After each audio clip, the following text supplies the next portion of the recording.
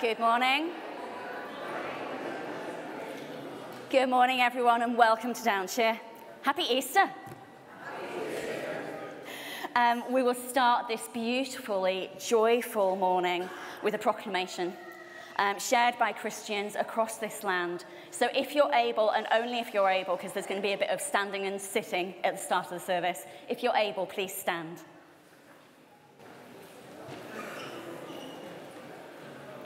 I will say, Christ is risen, and his people will reply, he is risen indeed, hallelujah. Christ is risen, he is risen indeed, hallelujah. Let's go again. Christ is risen, he is risen indeed, hallelujah. Once more. Christ is risen, he is risen indeed, hallelujah. Thank you. If you'd like to sit down again.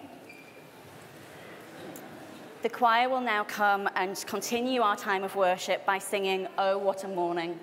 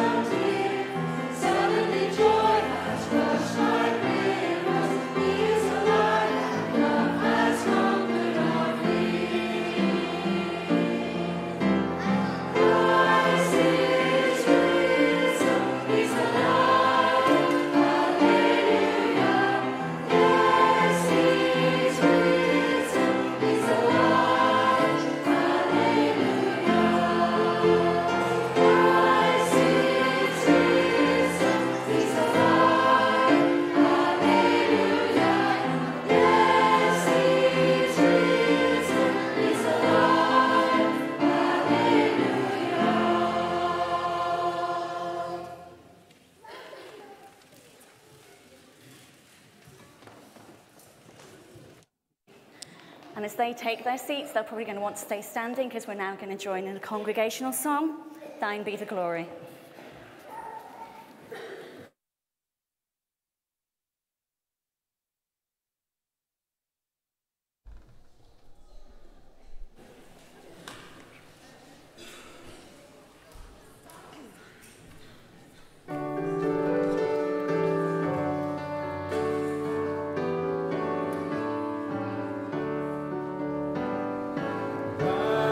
be the glory.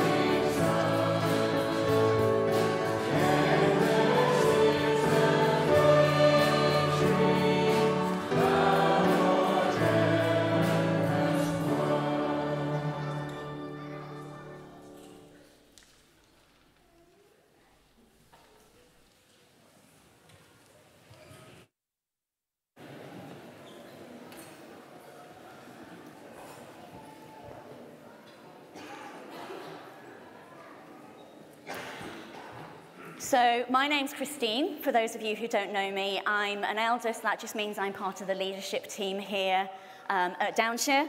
Our minister, Nathan, is on paternity leave, and he'll be on leave until Thursday, the 4th of April.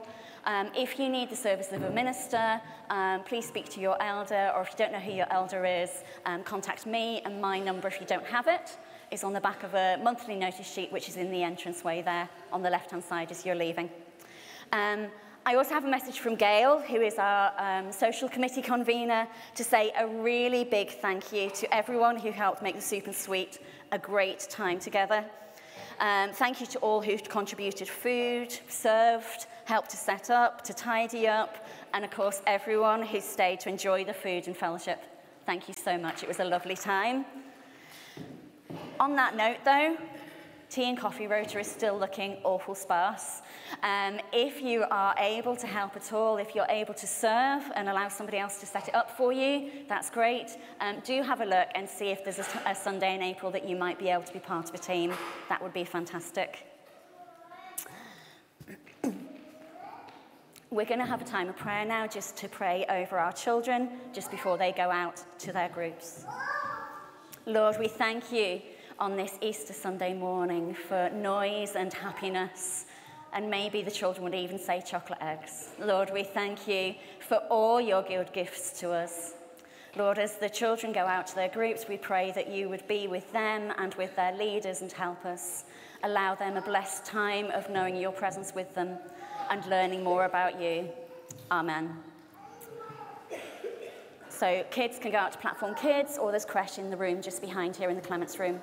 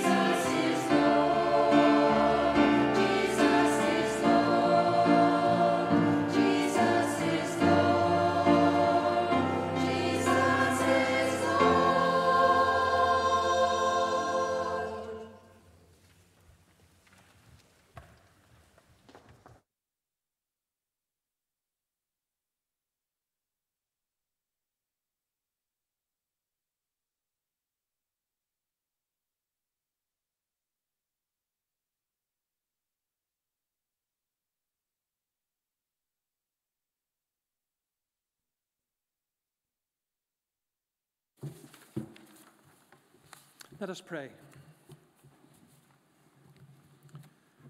God our Father, on this glorious Easter day, we come together to offer praise and adoration for Jesus. Jesus risen, alive, powerful and victorious, the salvation of the world. He is risen indeed. Alleluia. Lord, without the resurrection of your Son, our faith would be empty and without hope. But he is alive, and we rejoice in the knowledge that in Jesus all that separates, injures and destroys has been overcome by that which unites and heals and creates. We pray for your church here at Downshire and all the churches in the town, and we give thanks for calling us into the company of those who trust in Christ and seek to obey his will. We think of your church worldwide as your people celebrate individually, in small groups and in congregations large and small. As they gather to bring praise and worship to you, our language, race and nationalities may be different, but our worship is one, and our praise for you united. Lord God, we pray for those Christians who are persecuted for their faith and who are unable to loudly proclaim Alleluia in celebration of the risen King. May our own Alleluia speak boldly into a world that can seem filled with darkness and sorrow for so many, knowing that through Jesus Christ, the hurts of this world hold no power in the eternal kingdom. We remember today those countries involved in wars and conflicts. We pray for those who long for peace, for freedom from oppression, and for justice. We pray that the good news of the resurrection, new life and salvation will reach into even the darkest places of suffering. Lord, on this special day, grant us peace in your world for countries where there is war and communities that are broken. We pray for all who seek to bring peace to a troubled world and for all service personnel on active duty. And we ask that you will keep them safe until they return home to their families and those they love. We pray now for those who need your resurrection power and hope in their lives today. Those who are grieving the loss of loved ones. Those struggling with poor physical and mental health. Those facing personal battles with addictions. Those trapped in poverty and systems of injustice. May they know your presence, receive your hope, and be touched by your joy. On this Easter day, hear now our own silent prayers as we remember before you family and friends and those nearest and dearest to us, confident that you care and you will hear the earnest prayers of every heart.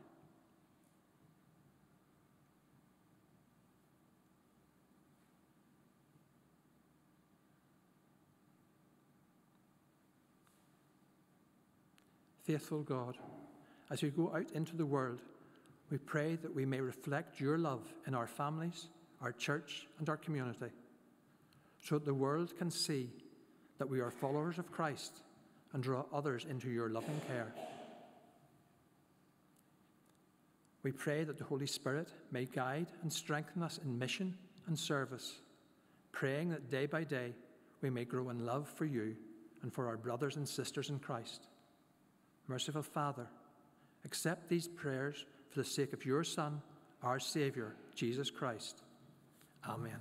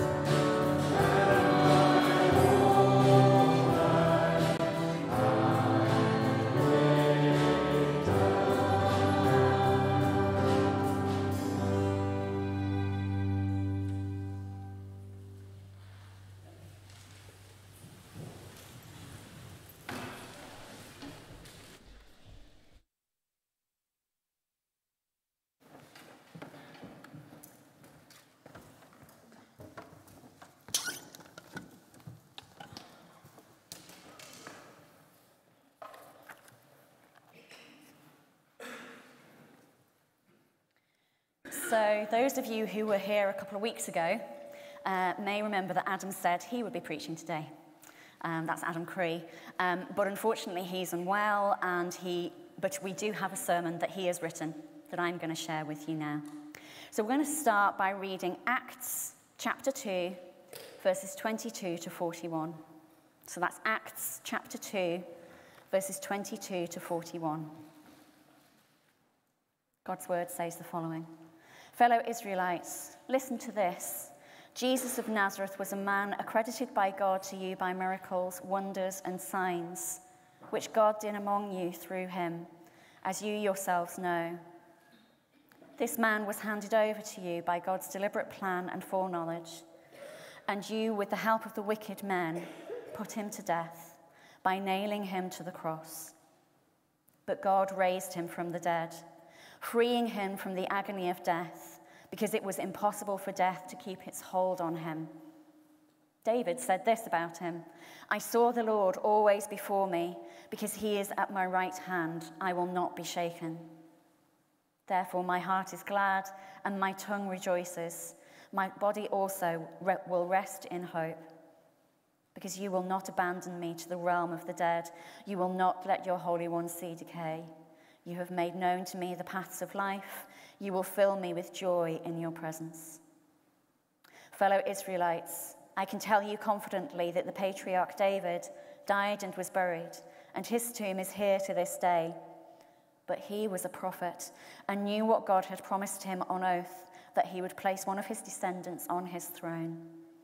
Seeing what was to come, he spoke of the resurrection of the Messiah, that he was not abandoned to the realm of the dead, nor did his body see decay. God raised this Jesus to life. We are all witnesses to it. Exalted to the right hand of God, he has received from the Father the promised Holy Spirit, and has poured out what you now see and hear. For David did not ascend to heaven, and yet he said, the Lord said to my Lord, sit at my right hand until I make your enemies a footstool for your feet. Therefore, let all Israel be assured of this. God has made this Jesus, whom you crucified, both Lord and Messiah. When the people heard this, they were cut to the heart and said to Peter and the other apostles, brothers, what shall we do?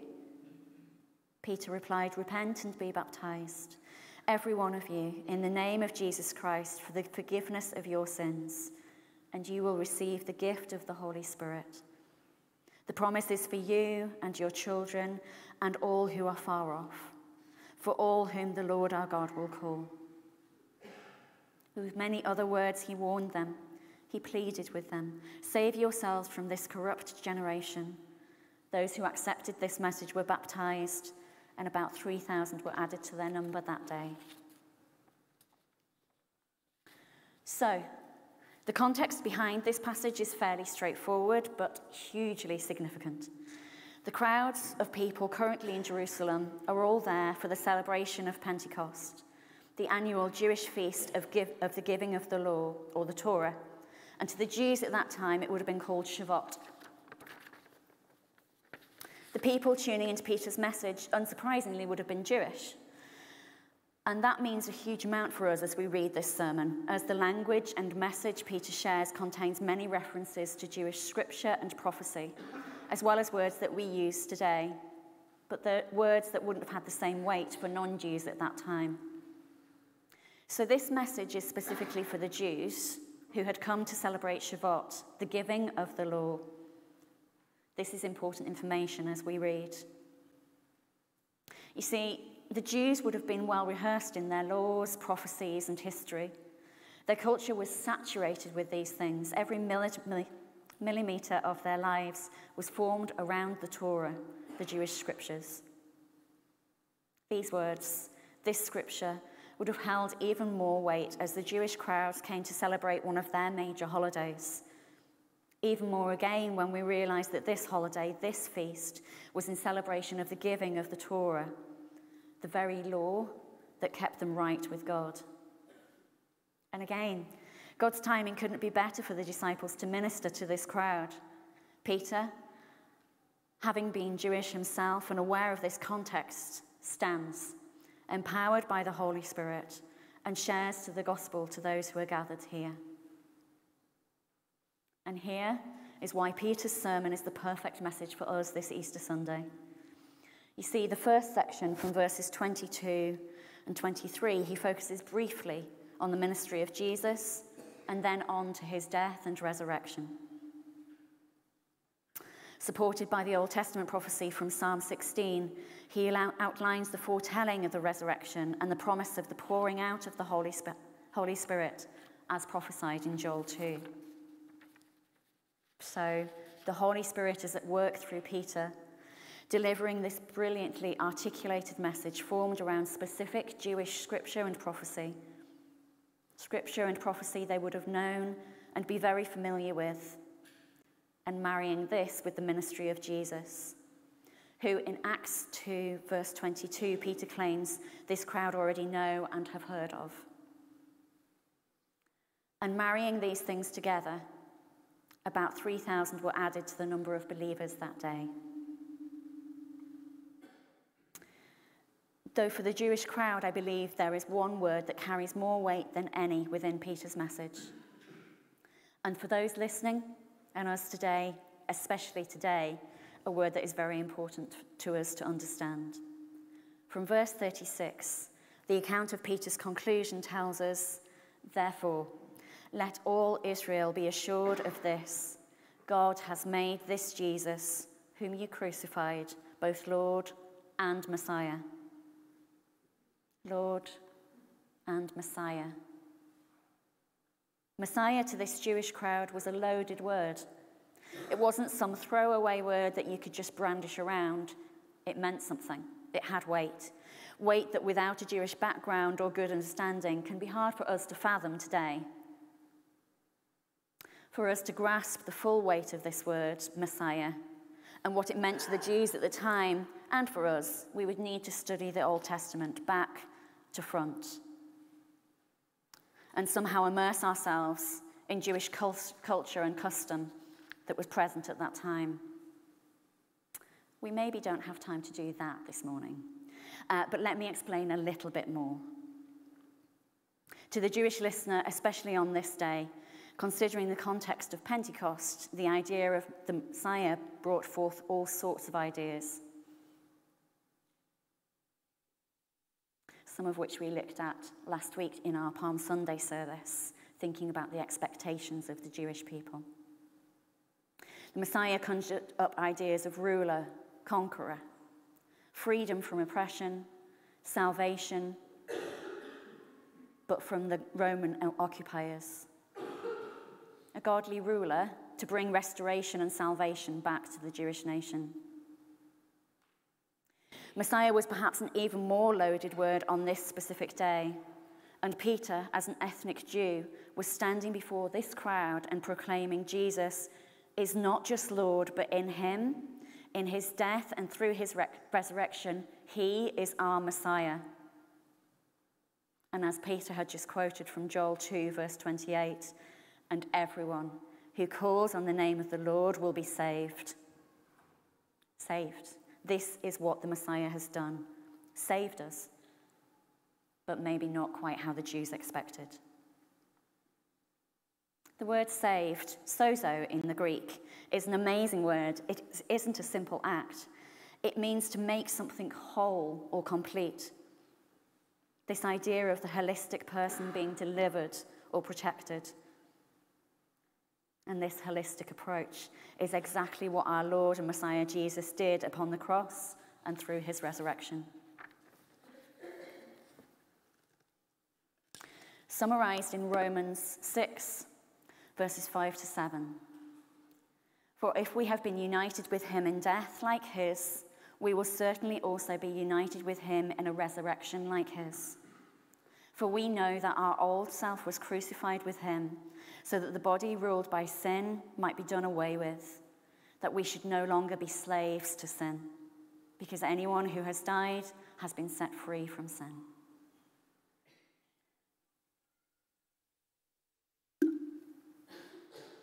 In his death, we were buried with him. He took the entirety of our brokenness, our sin, shame, and guilt. All those parts of us that can't exist in the presence of God's holiness, and supernaturally took it all. Your addictions, emotional scars, lies, cheating, those feelings and thoughts that you hope never get found out. Jesus took it all upon his shoulders. That is what held him there on that cross. Us, you and I, all of our brokenness. And if the story ended there, we might think, good. Someone might die for our mistakes, our pain. But the sealing of that promise was completed in the resurrection. Romans 6 goes on in verse 8 to say, now if we died with Christ, we believe that we will also live with him. For we know that since Christ was raised from the dead, he cannot die again. Death no longer has mastery over him. The death he died to sin once for all. But the life he lives to God. Even more, is it not that in Christ we are dead to our sin, but that in Christ we are alive in newness of life? We join with him in his resurrection. Just as much as you were on his mind during the crucifixion, you were in his heart upon his resurrection. And it was nothing you or I did or didn't do that fulfilled this work on our behalf. There is nothing we can do. There is nothing we can add to or bring to our salvation. We can add nothing. This is the beauty of the gospel. This is the thing that sets our faith apart from any other. There is nothing you can add to salvation. Nothing. No good works, no deeds can kill off your brokenness. We can't save ourselves. We can't will away our own brokenness. We can't hope away our addictions or our mistakes. We can't cleanse ourselves of the sin that separates us from God. We're just too broken. And we all know this all too well.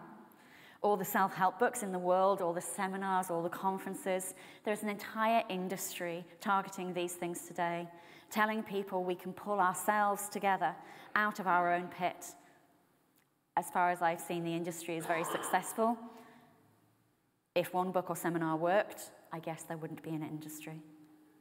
No, only Jesus can do it, and only our faith in him can restore us to fullness, to relationship with the God that created us and loves us so much. This is what sets us apart. It's nothing to do with you and I. We can't do it.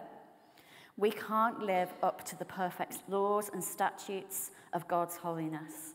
It's just unattainable. Only in Jesus, only when we find ourselves dead to sin in the sacrifice of Jesus and alive to newness of life in the resurrection is it possible. As Christians, we know that the holiness in and of ourselves is impossible, but as Christians, we have the one who did it for us. This is our Messiah. This is the weight of the word that the Jewish crowd were cut to the heart with. What no man could do, God did for us. The holiness that we couldn't attain was gifted to us. Our Messiah took the bill with all the list of unholiness itemized against your name and signed it, paid in full. As Romans 6 continues in verse 23, the wages of sin is death, but the free gift of God is eternal life in Christ Jesus our Lord. The free gift, eternal life, wholeness, eternal wholeness in Jesus Christ our Lord and Messiah. What's our part? So naturally the people asked as many of us do when we come to Jesus. In Acts 2 verse 37, they said, "Brothers, what shall we do?" And Peter replied, "Repent and be baptized, every one of you, in the name of Jesus Christ for the forgiveness of your sins, and you will receive the gift of the Holy Spirit. The promise is for you and your children and all who are far off, for all whom the Lord our God will call." What must we do? The question on many of our lips as we come to Jesus: I understand the free gift. I want it. What do I do? Well, it's quite simple. Repent. When John the Baptist preached, he said, "Repent, for the kingdom of heaven is at hand." When Jesus began to preach, he said, "Repent, for the kingdom of heaven is at hand." Now, when Peter began to preach, he started with repentance. Although there is nothing for us to add to the finished work of Christ, although we can do nothing to save ourselves, fix ourselves, or rid ourselves of our sinfulness, there is something asked of us: to repent. Now, this word has often been misused and misunderstood for generations. Culturally, we have distorted this word, not always negatively, but we have often misplaced its true meaning. To repent does not mean to feel sorry, but it means to change one's mind or direction. The Greek word we translate as repent is metanoia. This same Greek word is taken in English for words like metamorphosis, the word for a caterpillar changing into a butterfly. Essentially, to repent is to make change, to think differently. And often in the New Testament, used in tandem with faith, we see it time and time again. Mark 1, verse 15, and saying, "This time is fulfilled and the kingdom of God is at hand. Repent and believe in the gospel." Acts 20, 21, testifying both to Jews and to Greeks of repentance towards God and of faith in our Lord Jesus Christ. And Romans 10, verse 9, because if you confess with your mouth that Jesus is Lord and believe in your heart that God raised him from the dead, you will be saved. They had thought a certain way about Jesus before, considering him worthy of crucifixion. Now they must turn their thinking round, embracing Jesus as Lord and Messiah. Repentance must never be thought of as something we must do before we can come back to God. Repentance describes what coming to God is.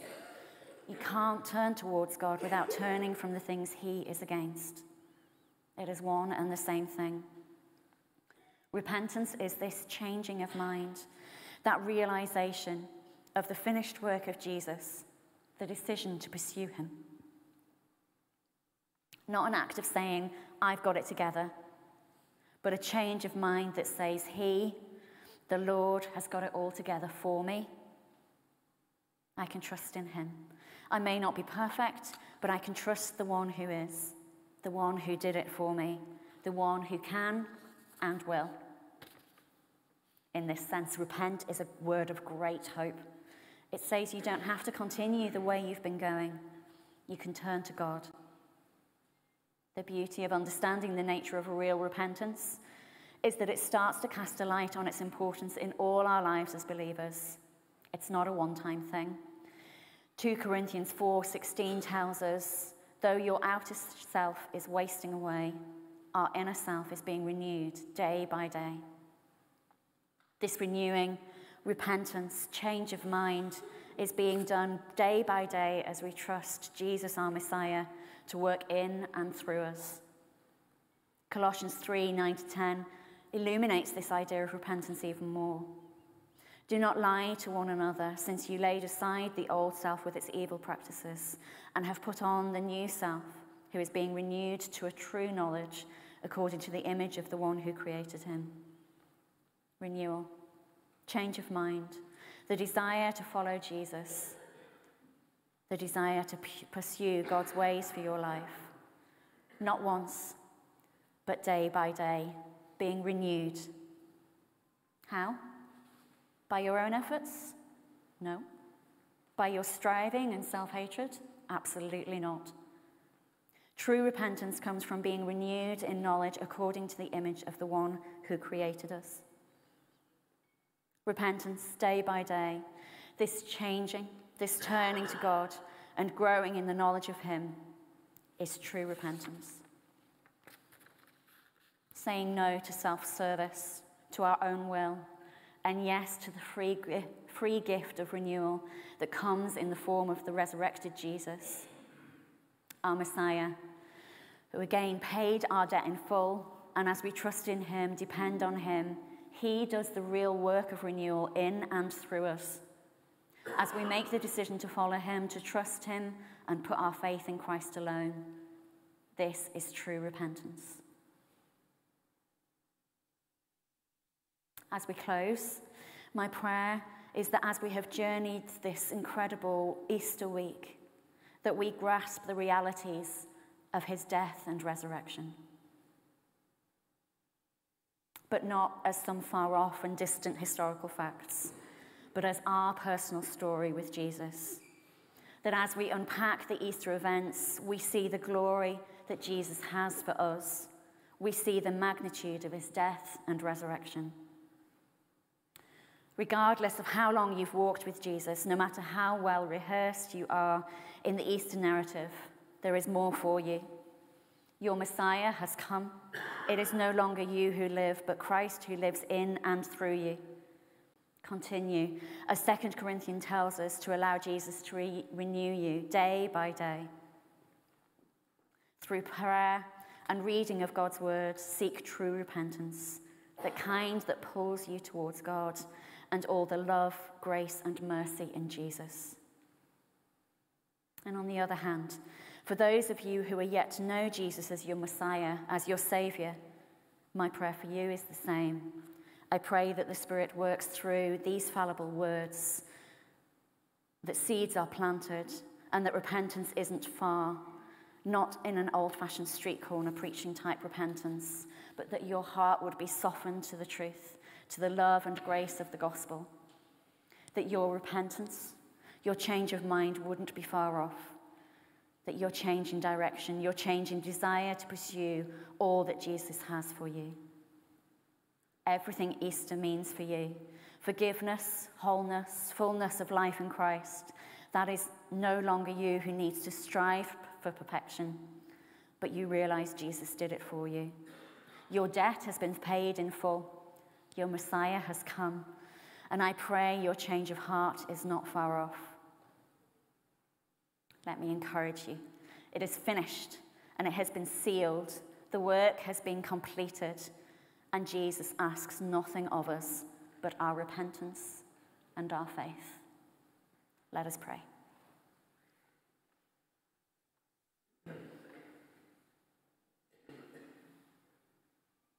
Lord, we long to seek you more. We long to know you.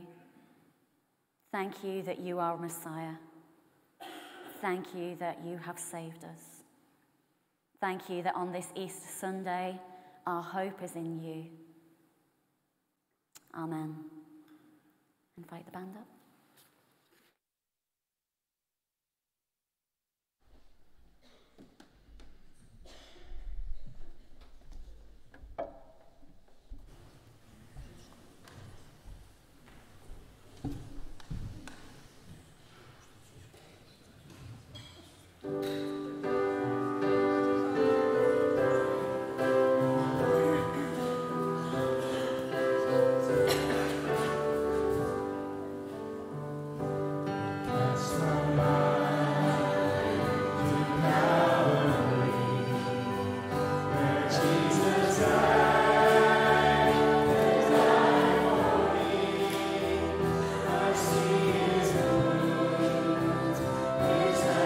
His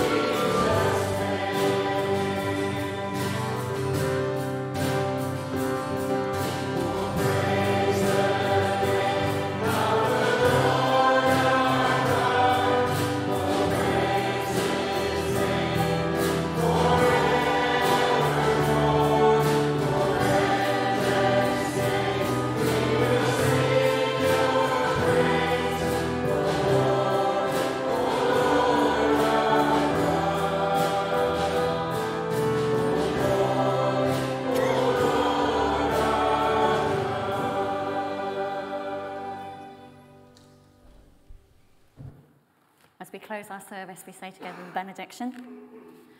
May the grace of our Lord Jesus Christ, the love of God, and the fellowship of the Holy Spirit be with us all, evermore. Amen.